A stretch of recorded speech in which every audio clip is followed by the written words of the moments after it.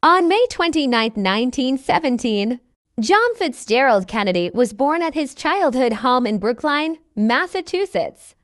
Born to politician and businessman Joseph Kennedy, Sr. and socialite Rose Fitzgerald Kennedy, he was destined for greatness and succeeded in ensuring his place in the history books for generations to come. John F.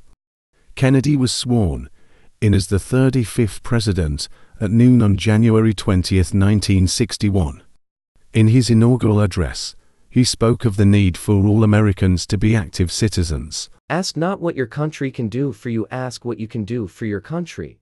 He asked the nations of the world to join to fight what he called the common enemies of man: tyranny, poverty, disease, and war itself.